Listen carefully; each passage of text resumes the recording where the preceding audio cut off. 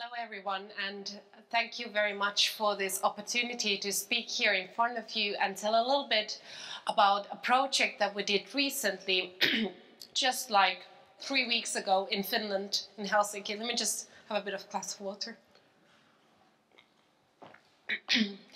Yes, a program event we call SIPHAC. Now SIPHAC is a Sibelius-inspired hackathon.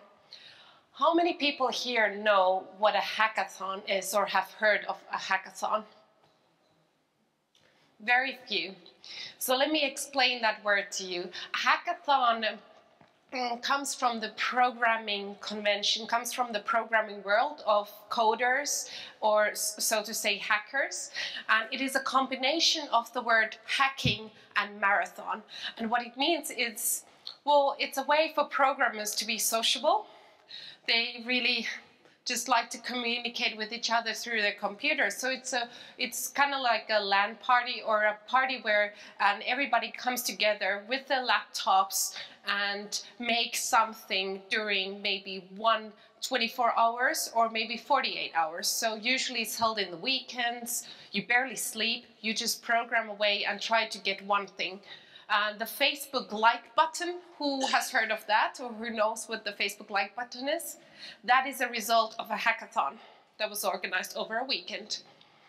And why should we combine it now with Jean Sibelius, the national composer of Finland, one of the famous Finns? Well, we see that Sibelius can actually be a source of inspiration for the idea of exploration and creativity. And we wanted to bring that to a younger audience, suggest to them this, like, look, Jean Sibelius, he was a creative person. He would look at a tree and he would see the essence of that tree. He would really hear the essence of that tree and then compose his music to that.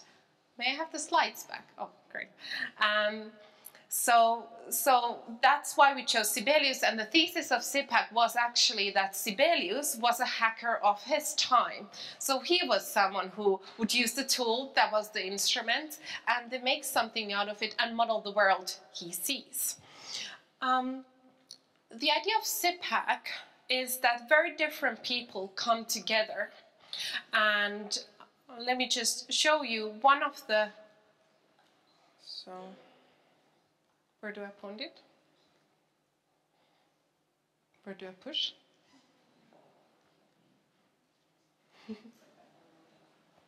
Technology is not working for me today. I'm pushing the forward button. Should that be the one I should be pushing? Should I hit? Oh. I pressed it. Yeah.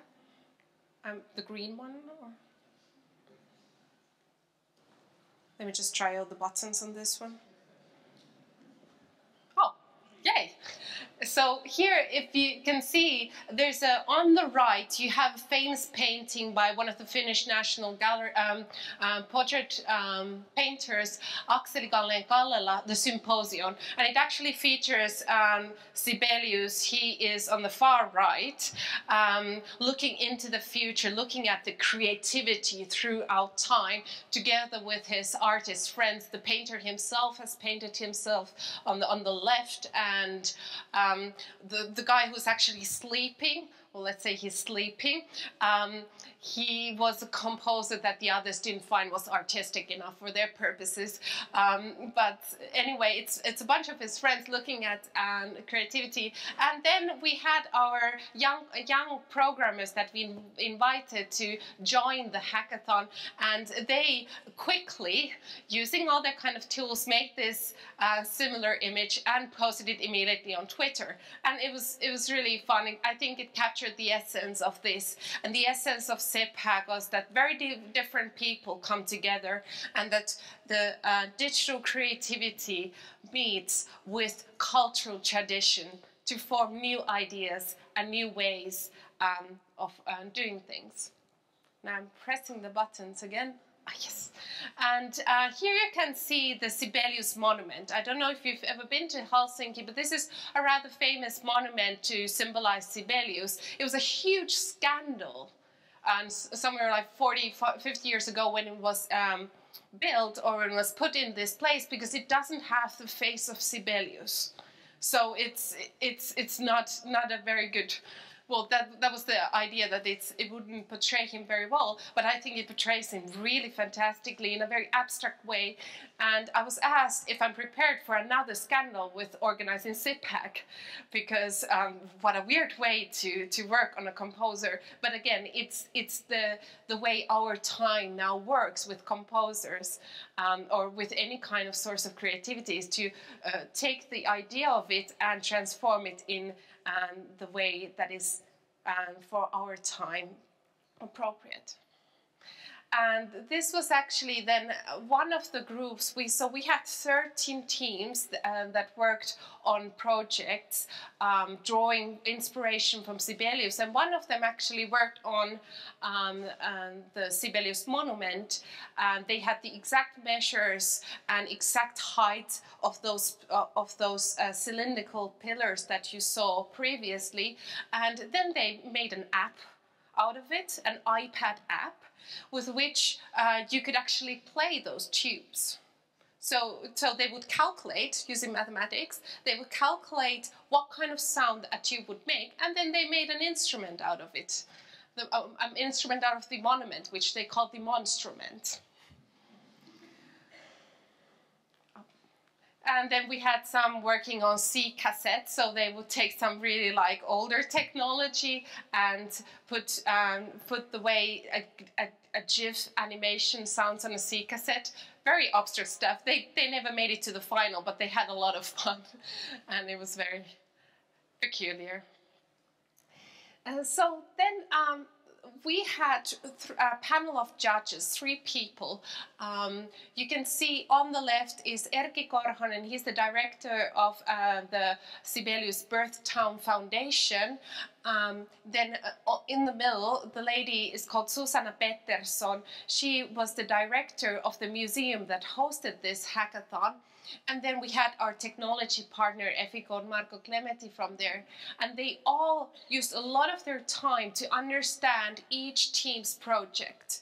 And during that time, when they really listened to and saw and played with what each team created, there was a really wonderful exchange of two different cultures, of young people being like, this is what we can do with tech, and this is what fascinates me, and with older people from institutions who already have a lot of experience and present cultural traditions, and saying, well, but did you know that this was done, something very similar, maybe in an analog way, was done like this? Or did you know that Sibelius actually saw what he heard in colors because he had the synchrosynesthesia? And so there was a lot of exchange between those 2 different generations, and I think that was one of the great things about SIPAC.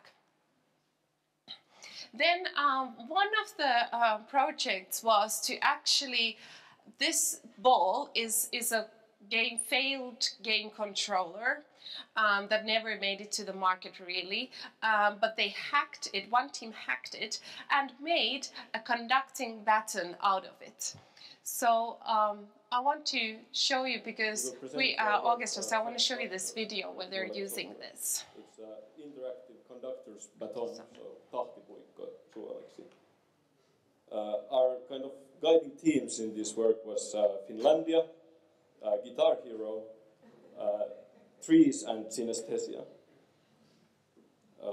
The team UPP consists of Veli, who has arranged and orchestrated Finlandia for us to use in an interactive way, measure by measure, and me, Valtteri, who handled the interaction with our baton and the hacking of the baton sensor.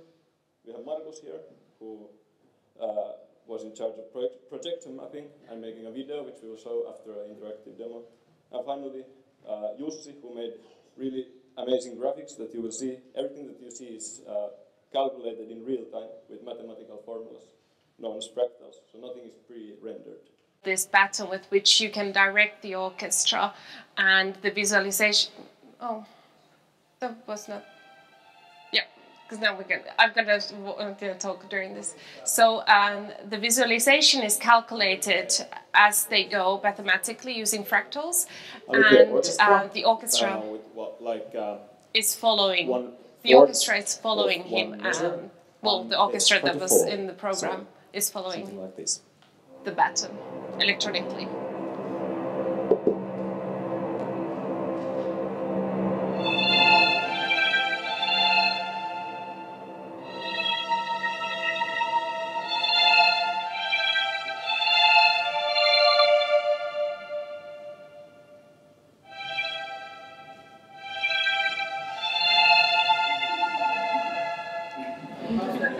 So we can skip further. Yeah.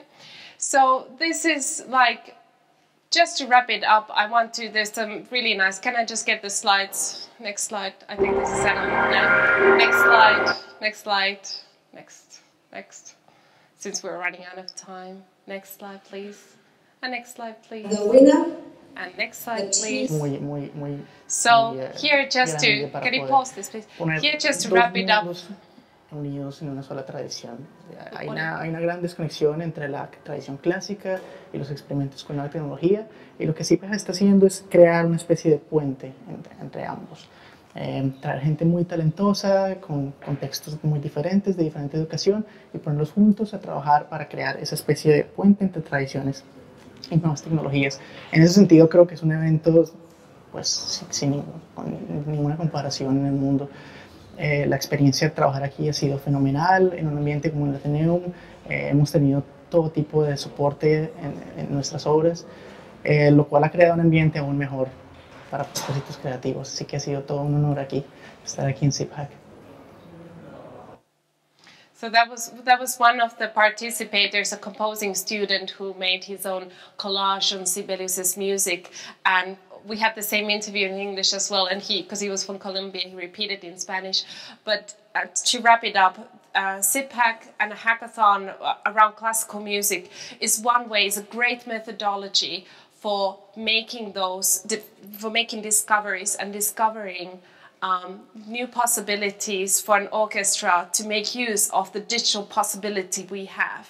Because there's so many possibilities. We don't have to copy what we do. We can really create new ways that fit exactly your orchestra or any cultural organization.